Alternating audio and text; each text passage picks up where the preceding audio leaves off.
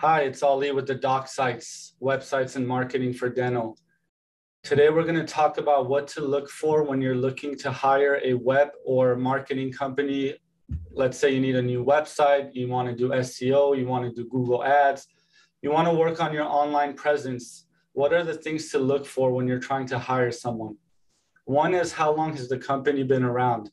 Have they just been established, or have they been around and they have a track record? That's very important. Years of service and what other dentists are saying about them is very important, and make sure you look those things up. Check their reviews. Are they getting good reviews? Google them.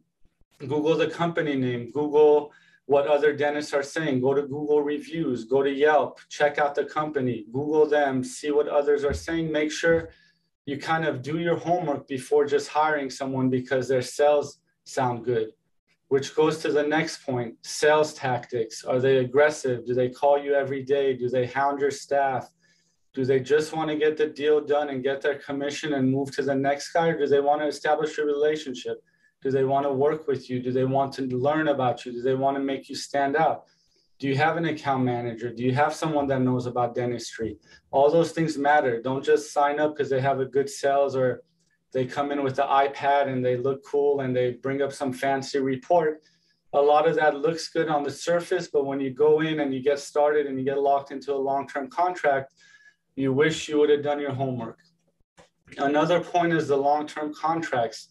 Are you locked into a contract? Is it a month-to-month? Is it a 2-year contract? Is it a 1-year contract? Many SEO companies do lock in people to multiple years. And that's fine. Everyone does it their own way. It's just do your homework first. Make sure you know what you're getting into. At DocSites, we don't do long-term contracts. We don't have commission-based sales. We've been around since 2015. We have hundreds of dentists. Our reviews, you should check them out yourself.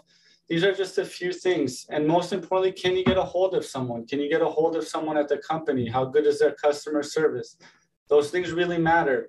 If you have to call and you go through a machine and you leave a message and you just don't hear back for weeks, that's not a good sign. So make sure you do your homework, ask your colleagues, and see what you're getting into before you sign up with the web company.